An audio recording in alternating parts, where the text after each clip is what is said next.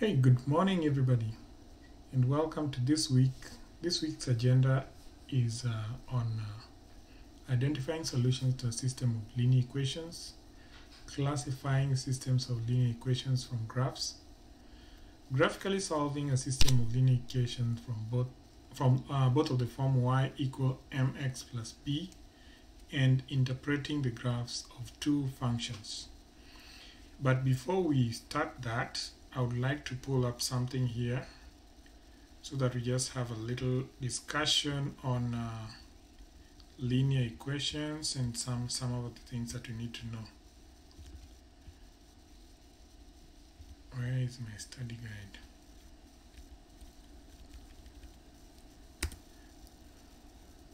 So before we begin, let me look at this study guide. It says possible number of solutions. Two or more linear equations involving the same variable form a system of equations. But it says two or more. See here? Two or more linear equations involving the same variable form a system of equations. So this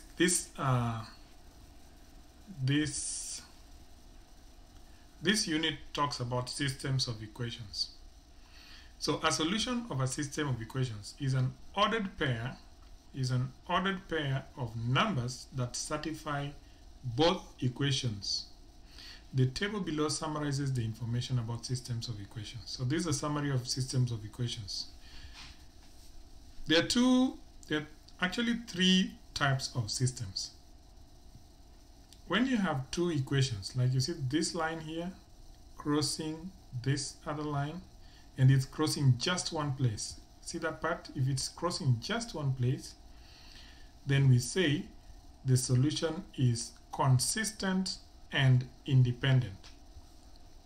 So consistent and independent is regarded as one solution cross two equations crossing just once. Now, if you have two equations but the lines are the same, for example, y equal to 2x plus 5 and y equal to 2x plus 5, is line 1 and line 2 have the same, they lie on the same equation. The equation makes the lines lie on the same place in your grid, then it has infinitely many solutions, and we say it is consistent and dependent. And finally, if you have two parallel lines, you say they have no solution or inconsistent. The terminology is inconsistent. So the terminology we need to come up with today, we need to keep in our mind is consistent and independent, consistent and dependent, and inconsistent. So let's go back to our equations and see what's happening in this. So you're told in question 1, you're told for each ordered pair, determine whether it is a solution to the system of equations. So how do I determine this? Now I have an ordered pair. I have 4x minus 5y equal to 8. And I also have negative 3x plus 2y equal to 1. So let me write them here. 4x minus 5y equal to 8 and negative 3x plus 2y equal to 1. To solve and ensure that this first one here, to test this first one, what I'll do is, this is an x, this x is 2, and this is a y. So I will take these values of x and y and plug them into my equation. So I'll plug them in the first equation and the second equation.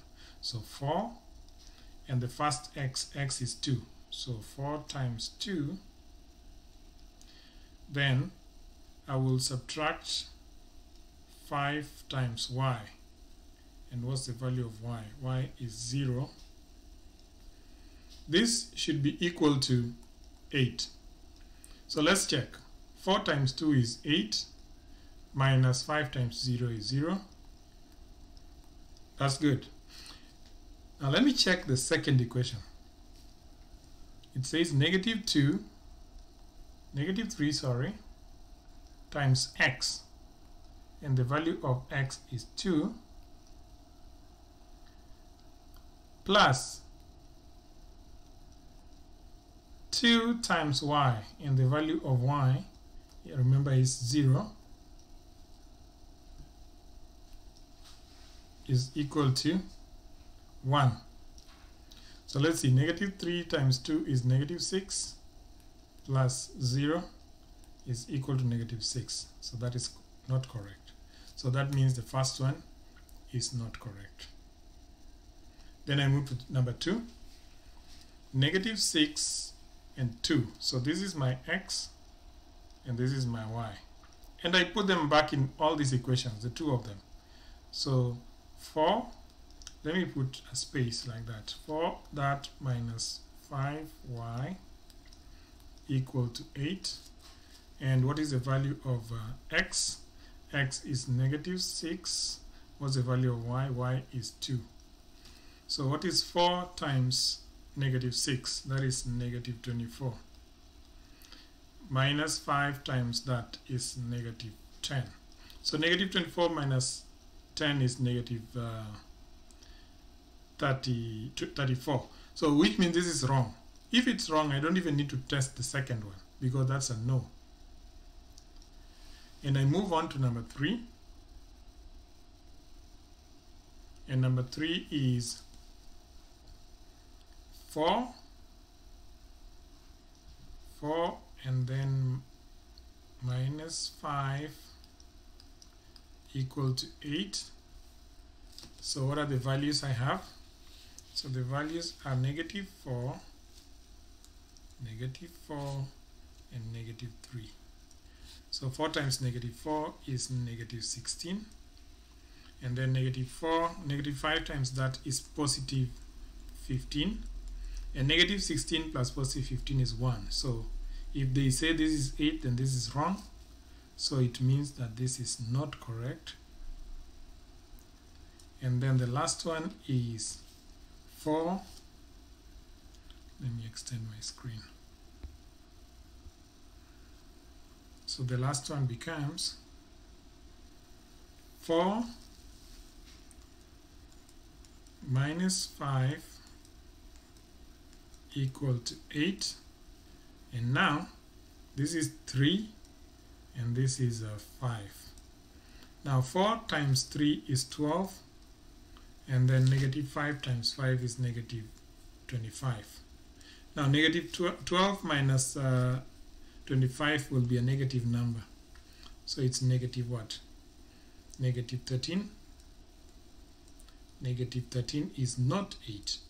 So this is also no. So what does this mean? This means that this question does not have, none of these answers is a system that solves this equation. Does this make sense? Good. So, and this is how you show your work. This is what I will expect you to take a picture of and put in your Google Classroom, because this is what will give you more extra credit points. I want to see how you did this. Let's move on to question number 2. Now, question number 2 says, for each system of linear equations shown below, classify the system as consistent dependent, consistent independent, or inconsistent. Then choose the best description of its solution. If the system has exactly one solution, give its solution. So let's pull up the notes that I just said. Now this is the notes. It says consistent independent. If the number of solutions are exactly one solution, then the system is consistent and independent.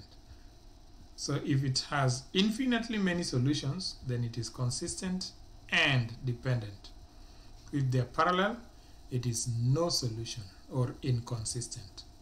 So parallel, these ones are parallel.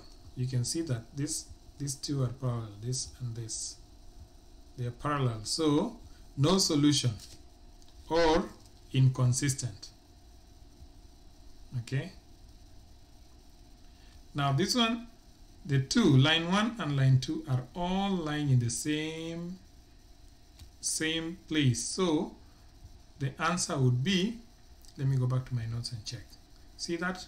Same to this. Infinitely many solutions. Infinitely many solutions. So they are consistent and dependent. So consistent and dependent right here. Then this other one is, let me go back to my notes again. It looks like the first one. Intersecting lines, exactly one solution. It's consistent and independent. So I go back and say consistent and independent. So now that I've got the first lines. Now you see the first line was the first line. This means the system has, now if it's inconsistent, it means the system has, and in my case it has no solution. No solution. And in this case it has infinitely many solutions. Infinitely many solutions. Then this other one, consistent and independent, it has a unique solution. And you know, where do you get the unique solution from? You get it from this point here. This point here. So this point, what is the value of x? The value of x here is 0. So the point is 0. And what's the value of y? The value of y is 1, 2, 2. So 0, 2. So this I will get into my Alex and write 0, 2. And that is my answer.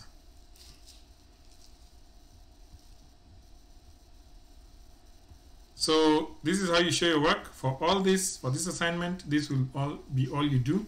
You'll just be looking for consistent and independent, inconsistent, then consistent and dependent. And if you want to, please pause this video here and then look at all this, because this is all you have. So pause this video and look at all this, because this will help you a lot in answering the questions of this assignment. Then let's move on to number 3. Question 3, it says, what does it say? Graph the system below and write its solution. Now you've been given one, you see this is the first one here. Let me write it, where is it? This is number 1 and this is number 2. Number 2. You're told to graph the two. How do you graph? Remember, to graph you must put an equation in the form y equal to mx plus b, where m is your slope and b is your intercept, and the slope should be in form of a fraction. So the first equation says 2x plus y is equal to 2. Now, to get y by itself, I will bring the 2x to the right by subtracting 2x from both sides. So I subtract 2x from both sides. Then I have y is equal to negative 2x plus 2. But this is not a fraction, so I will put it a fraction by dividing by 1. Remember, if you divide by 1, it's the same as just having the negative 2 by itself. So the meaning is y equal to negative 2 over 1 x plus 2. How do I write this in my graphing? Starting from positive 2, I move up to over 1. So up to over 1. So this is negative 2. Now if it's negative 2, I move down. I move down to over 1. If it were positive 2, I would move up 2. So this is my graphing paper, And let me just scale it down. Let me scale the graphing paper. This is 1, this is 2, this is 3, 4, 5, 6. So starting from 2, this is 1, this is 2, this is 3, this is 4, this is 5, this is 6. So starting from 2, this is 2 here. Remember the 2 should be the one on your y-axis. And this is your x-axis. This is your y-axis. This is your x-axis. And then this is your y-axis. This is your y-axis. So I'll start from positive 2 and I move down to 1, 2, over 1, and over is always to the right. So it means that my line should pass between this point and that point. Let me take a line here. And let me take a what color? Let me take a green line. So I'll take a line and then I take a, I don't know how to take a green line, but let me just do this. So it goes like this. And then starting from here it goes boop, boop, boop, boop, boop, boop, boop. And that's my line. So that's the first line. Let's move on to the second line. The second line is, where is the equation? The equation is up here, and the equation says y equal to 1/2 x minus 3. So what does this mean? This means y equal to 1/2 x minus 3. This means that starting from negative 3, I move up 1, and this is positive this time, and this I move over 2. So starting from negative 3 in the y-axis, this is negative 1, negative 2, negative 3, this point here. Starting from negative 3 here, I move up 1, over 2, 1, 2, right here, up 1 over 2. So that is my line, and I draw the line starting from here like that. Boom. So I can label the lines now. So y equal to 1/2 x minus 3, and the other one is y equal to negative 2x plus 2. Now what is the question now? Note that you can also answer no solution over. That's not the question. Graph the system below and write its solution. Now to write the solution, you simply look for where the two lines have crossed. And if you look carefully, you'll see that they've crossed here. See this point here? This is the solution. So in my case, the solution will be, solution is an ordered pair. So x is 2, and what is the value of y? Y is negative 2. So this is my solution. This is my solution.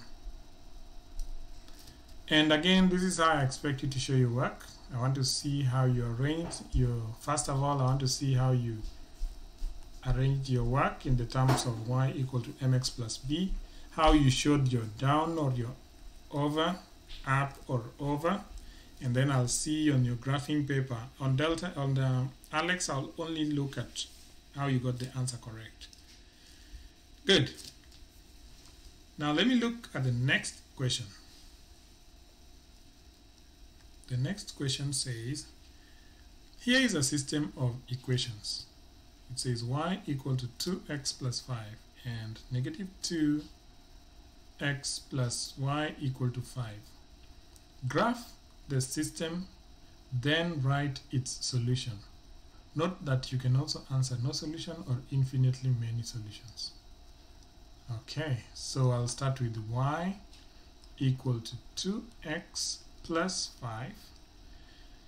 The trick is y equal to, remember we're looking for y equal to mx plus b, and what I'll do is I'll make this a fraction. In my case it will be y equal to 2 over 1x plus 5, and this means starting from positive 5, start here, then you move up to, and then you move over 1. So starting from positive 5, let me label my axis. 1, 2, 3, 4, 5, 6, 7, 8, and the other one will be 1, 2, 3, 4, 5, 6, 7, 8, negative 1, negative 2, negative 1, negative 2. Starting from 5, where is 5? Let me use a what pen? A blue pen. Starting from 5, I move up to over 1. So this is where I am right now. Take a line and draw. Starting from 5, I move up to over 1. This is my line right here. That's the line. That's my line. And then I move to the second equation. The second equation says negative 2 negative 2x plus y is equal to 5. So I have to put it in the form y equal to mx plus b, which means that this x has to move to the right. And to move the x to the right, I do the inverse operation. The opposite operation of negative 2x is positive 2x. So plus 2x plus 2x. So I have y equal to 2x plus 5. Now put this in the form of a fraction. I will have y equal to 2 over 1x plus 5. And now this starting from 5, and then you move up to, and then you move over 1. And again, oh, look at this. Now look at this. Look at this. What do you notice? That is the same thing. Good. So it means that this line will be on top of the other line. So let me take a line that is on top of that other one, and then I'll use another color. So I'll just put it next to the line. Oh, no, that's not. Where is the, how do you put it, how do you change the color? Let me take this one. So the other line is right here on top of that one. The other one is green. This one is green. This one is green like this. And this other one was black. This one was black. Where was it? This one is black. But they're on the same line. Now if they're on the same line, according to math and according to the previous exercise, we said that they do not, the solution is everywhere. So it has infinitely many solutions. Oopsie, what am I not doing? Infinitely many solutions. So this here is infinitely many solutions. This is your answer. Does it make sense? Good. So let's look at the last one. And the last one here is this here. It says Rachel can choose, wait, this is this? Okay. Rachel can choose plan A or plan B for her long distance charges. Oh, like right now there's a lot of long distance calling. For each plan, cost in dollars depends on minutes used. per month as shown below. So this is the cost in dollars in the y-axis, and this is the minutes used in the x-axis. So what do they want? Let me see. If Rachel makes 300 minutes of long distance calls for the month, which plan costs more, plan A or plan B? So she makes 300 minutes. Let me see. So plan A, see, plan A starts from 0 and moves all the way. Let me draw it so that you see it clearly. Plan A moves all the way like that. And plan B moves like this. Plan B moves like this. And you can see that this is the minutes used, and Rachel is making 300 minutes. So let's look at the minutes used. 25, 50, 75, 100, 125, 150, 175, 200, 225, 250, 275, 300. 300 is the minutes used. So what's happening in the minutes used? So what I'll do is I'll pick 300 and go like this. There. So what is this? What does it correspond with? It corresponds with this one here. It corresponds with this one. There. So she uses 300 minutes of long distance calls for the month. Of which plan costs more? Now, what of plan A? If you extrapolate that, let's go on with 300 minutes to this part here. And this is here. This is the cost here. So one of them costs $24, and the other one costs, this one costs $24, and this one costs 28 and 32. What do you think this would be? Now, how to get the cost there? You would add 32 to 28 and then divide by 2. So this would be 0, carry 1, 60, and then divide that by 2 and then get 30.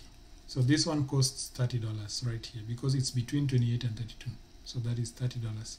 So between $28 and $30, which one is more? So of course $30. And $30 is this plan here. This plan. This is the most expensive plan. I would not go for this. Plan A. Question: how much more does it cost than the other plan? Remember, it is not asking you how much it costs, it is asking how much more. How much more does it cost? That means that because that costs $30 and this other one costs $24, how much more? So you'll do $30 minus $24. That is what? $6. So the amount that is costing much more is $6. So here you type in $6. Then we move on to the question number B. It asks, for what number of long distance minutes do the two plans cost the same? Good question. For what number of long distance minutes do the two plans cost the same? Now what we'll do is we shall look for the cost where they meet. Now where they meet is where we want to look. Where do they meet? They meet at just a minute, let me remove these lines because we've used them already. How do you remove the line? See, now this is why I need my students next to me. I don't even know how to remove the line. Oh, there you go. Oh, there you go. Okay, there you go. Good. So the question is, let me go back to the question. I forgot the question. The question is, for what number of long distance minutes do the two plans cost the same? Now if you look at this point here, this point, the cost is $20 for both plan A and plan B, which means where the two lines meet is where the cost is the same. So for what number of long distance minutes? So the minutes down here is what? They're asking for this number here. And this is 200. So I'll go here and type in 200. Good. If the time spent on long distance calls is less than this amount, which plan costs more? Oh, that's a good question. If the time spent on long distance calls is less than this amount, so let's say that if the time is 175, what is the cost? Now let's look at 175 and see what we are coming up with. If it is there, so this is plan A is cheap, so plan A is only $18, and plan B is just above 18, maybe 19. Now let's go down to 125 and see. Now 125, plan A is $12, but plan B is what? Is $18. Let's go down here. Now down here, this is 50 minutes. Plan A is about $4. What of plan B? Yeah, that's $6. Plan B is $14. So obviously plan A is cheaper when it is below. So plan A would be cheaper. Plan A would be cheaper. So that's how you do the assignments for this week, and that's how you show your work. Please show your work on scratch paper and then take pictures of the scratch paper and post in your Google Classroom. I will give you a place to post them, and I wish you the best. Remember, you can always get me online every day from 9 a.m. to 12 p.m. and you can get into Google Meets. The best way to get me is to get into Google Meets, type in the code for your class, and then I'll be there waiting for you. You have a nice day, and please go wash your hands. You've just had a lesson right now. I expect you to wash your hands and stay safe. Goodbye.